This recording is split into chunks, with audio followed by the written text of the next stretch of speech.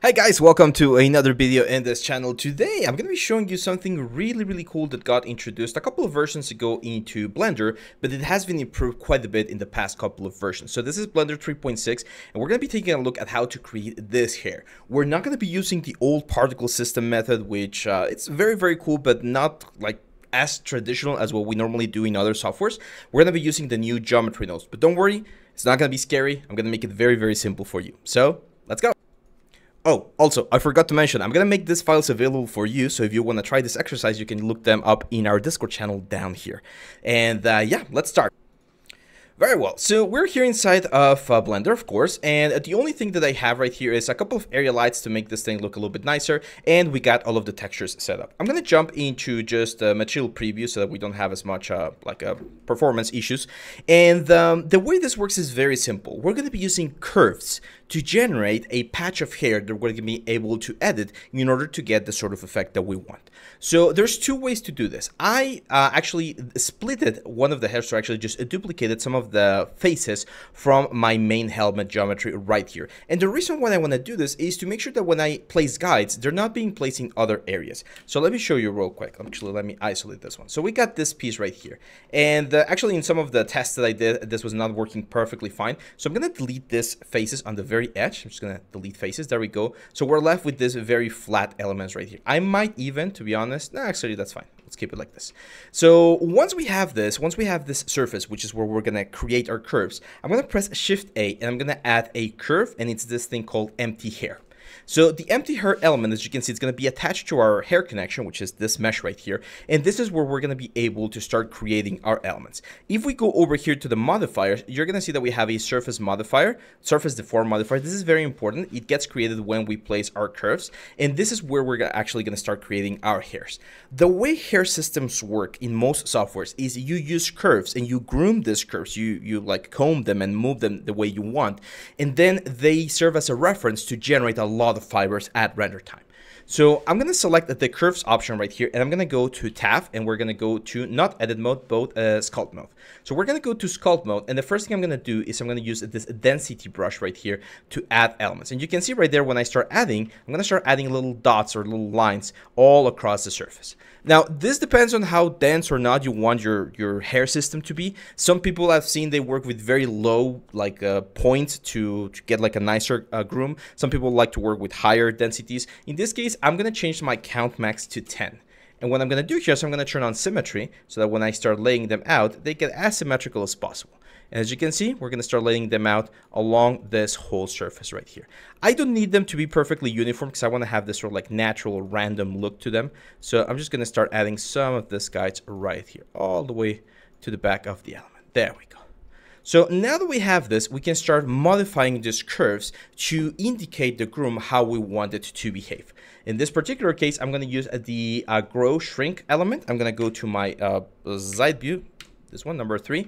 I'm going to change the element here from sphere to projected so that we get both sides very uniformly. So now, as you can see, I can start pushing all of these elements right here and generating the crest of our element. Let's go out of isolation mode so that we can actually see the size of how big we want these things to be. Remember, in Blender, every time you use the letter F, that's the size of the brush. So we can use this one. I can press Control, in this case, to bring the curves back. And that way, as you can see, I can start grooming all of these curves to create a very nice, clean crest in this Spartan helmet. If you want to go like a little bit fancier, like a little point there on the end, go for it. All of these hair curves are going to be used to generate the fibers that we're going to eventually use for our render. So let's say something like that, and we're happy with them. Now, the cool thing about these curves is that we can move them around. So for instance, if I use the comb brush, sorry, English is hard. If I use the comb brush to do this, I can start, as you can see, moving them around and generating a more of a fluffy effect, especially on the outer edges right here. So the brushes work in a camera-based like projection. That's why we have this sort of like projected view right here. So make sure to move your camera around to try to get what you want. You can also change this to spheres. As you can see, there's like a little bit of a fall off, which I actually like for this particular case. I'm just going to start like modifying and moving all of these things around.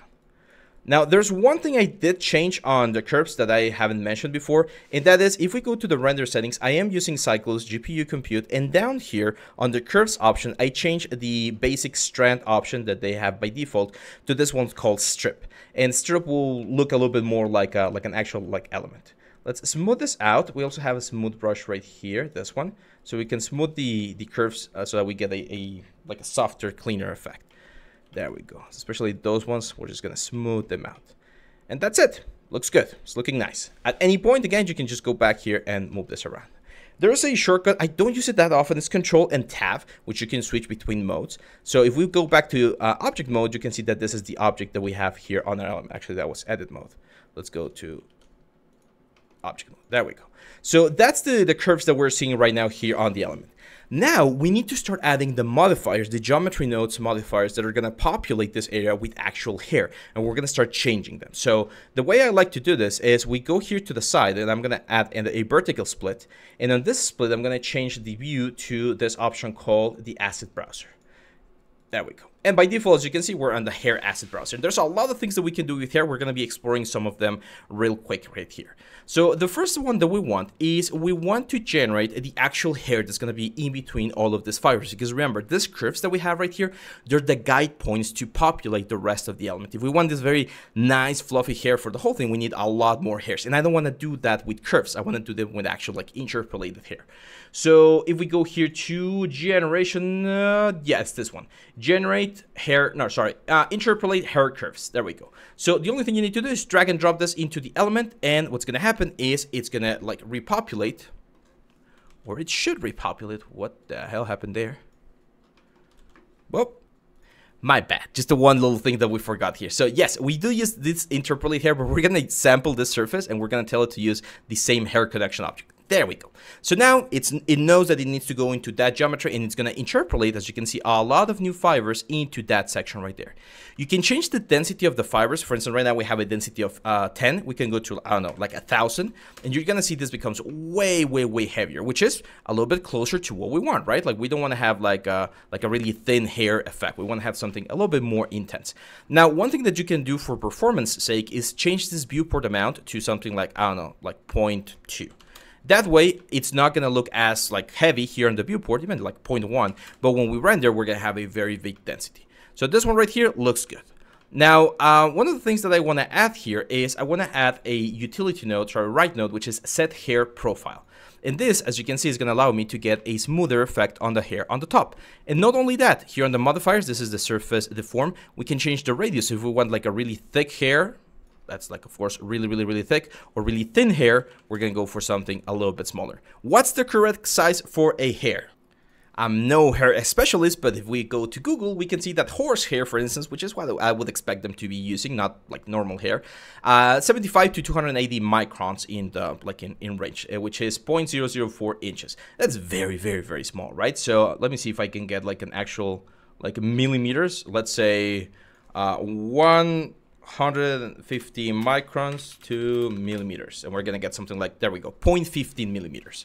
So over here, I'm just gonna say 0.15 millimeters, and that will give me the exact size. But as you can see, this is way, way, way, way too small. So I'm gonna go for something like 0.015, which I think is gonna be a little bit better. Maybe that's a little bit too much, 0.0015, and there we go. That's nice, nice, nice. That looks better. Cool. So we're going to very quickly go to the shading tab. We're going to select our hair, and we're going to assign a new material to that hair. We're going to delete the principal BSDF, and we're going to assign a new principal hair BSDF. And by doing that here into the surface volume, if we go, of course, to material preview, or in this case, yeah, there we go, material preview, we're going to be able to see this thing right here. Again, I think it's a little bit too thin for what we're going for, so 0.015 sounds or looks a little bit better. There we go. Now, one thing that we can do here, and this is very cool, each individual element that we have on the hair has information, so we can actually extract the information, and we can use a node called the curve ID, curve info. There we go. So this curves info knows what each specific curve position or number is. And one of the things that we can do is we could, for instance, use a ramp, which is what I had on the initial example. I'm going to use a ramp that's going to go into the color. Right now it's a flat color, but if we use, I'm going to push this right here. If we use the intercept right here, you can see that it knows that the bottom part of the strand is going to be closer to this black color, and the other one's going to be closer to this one, to the upper color. So this one, this black color, I'm not going to make it as dark, but I'm going to make it like a dark red, and this one's going to be like a very nice clean red. Here we can change the interpolation to a B-spline, so it's a little bit softer. There we go. Actually, B-spline is not working very nicely. Let's just an ease option. There we go. That's a little bit better. And that way we can control this. You can even go to this like upper section. I think I'm going to go for like a slightly darker red. And we can add another point. Move this point forward and change that to a slightly lighter effect. Let's make sure that all of this is set to ease. And let's go to render to make sure we get... There we go, look at that. So we get this very nice gradient going from like a dark color to a soft color right there. Let's go back to our layout mode. We now have the material, and what I want to do here is I actually want to modify a little bit of the curves, because you can see they're kind of like overlapping each other. So we can go back here to the curve information, press Control and Tab to go into sculpt mode. And what I want to do is I just want to like bring these guys back together, because I think this like fluffy effect is generating some unwanted effects. You can see this line right there, for instance, is crossing into a different like part, and I don't like that. I'm also going to use my smooth, and let's smooth the elements. Now, this is not it, right? One of the things that we can do, let's go to render here. One of the things that we can do is we can start playing around with with more modifiers to get an even better result here on the hair. So if we go here to the deformation tab, you can see we have things such as blend, displace, freeze is very important. So I'm going to go again to my modifier stack. Very important, the surface deform should always be at the very bottom. And we're going to grab the first one, first hair curves, and we're just going to add it to the element. Right now I got the denoiser turned on, that's why it looks a little bit blurry. But if we go here and we start increasing the distance, for instance, on the freeze, you can see how the whole thing becomes a lot noisier. Now keep in mind that I am using viewport display right now, that's why it's not looking perfect. But on the render, it's going to look very fine. And you can see here that this freeze is looking quite nice. Actually, let me go real quick and get rid of the denoiser. There we go. So the freeze is looking quite nice. Let's go back to solid mode so that we can appreciate a little bit more what the freeze is doing. Now, if we go to the modifiers, you're going to see that we have this shape, which is like the influence of the frizz. Right now, it's influencing the tip a little bit more than the base. So if we push this up, it's going to influence the tip more. And if we bring it down, it's going to influence the whole length of the element. Distance, as we've already seen here, is something that we can change on the intensity, pretty much like the intensity of the frizz. If you want like a very puffy or less puffy effect, this is a good thing to do. You can change the seed to get a slightly different or more random effect, and you can preserve length. This is important if you don't want things to be like increasing in size too much. Preserved length is an excellent option. Another thing that's very cool or that we can use is clumping. So if we go here to guides, we can use this clump hair curves, because usually hair, due to the oils and everything, it tends to clump together. This is something that I touch about when we talk about action inside of Maya. So I'm going to drop this one in here, and you're going to get a very weird effect. Actually, that looks kind of cool, but that's not what we want. I'm going to change this existing guide map on the clump hairs, and what I'm going to do is I'm going to start increasing the guide distance. And as you can see, as I increase the guide distance, we're going to get more clumping happening in the initial factors. It's creating new guides to generate this sort of like clumping effect. So yeah, that's pretty much it. We can use this guide mask to again like blur this out or get like less or more clumps. So I think I'm gonna go, I kind of like having a lot of clumps, but maybe not too many. Something like that looks better. We can change the tip spread to make the tip like a little bit like softer on the very top right there. So we can make it smaller or bigger depending on how we want the clumps to behave. And we can use, again, a lot of things. This is one of the things that I really like about this new system of hair grooms. And that's the fact that we can play around and find like specific setups that are going to give us a very nice effect. We can like diminish here the factor, which is kind of like the intensity of the effect, or we can increase it to have like a really strong effect. Finally, there's another one that I really like, which is the cut hair. Where is it? Utility, generation, deformation. There's one that's this one, trim hair curves. So we can add the trim hair curves, and as you can see right now, it's trimming everything. We don't want that, of course, but if we go here to the trim, we can do scale uniform, and we can play around with the length factor.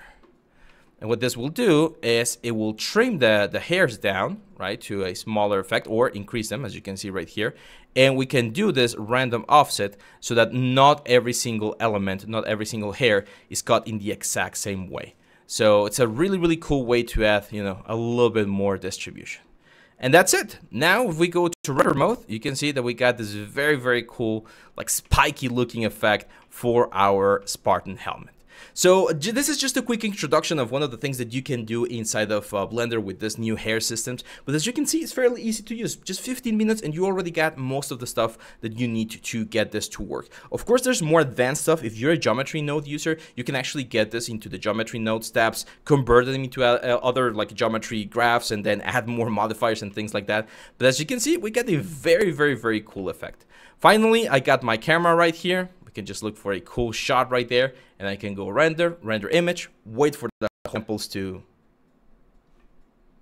There we go. Sorry, I forgot that the audio cuts when I'm trying to record and render at the same time. So yeah, then at this point, I just need to wait for the render to finish and we're going to be good to go. So that's it, my friends. If you liked this video, make sure to leave us a like, share, make sure to subscribe if you're not subscribed. We upload videos every day and we have a very huge and amazing Discord community. Also, if you guys want to learn a little bit more about Blender and just complete beginners, you just saw this thing and it looked cool to you, we have a premium course available down here. Make sure to check the link so that you can see what it's about. It's a very cool stylized weapon where I show you every single step of the way that's being used in AAA studios all around the world. So yeah, that's it for today, my friends. I'll see you in Discord, here on YouTube, and in all of our social medias. Thank you very much, and yeah, nothing else to say. Bye bye.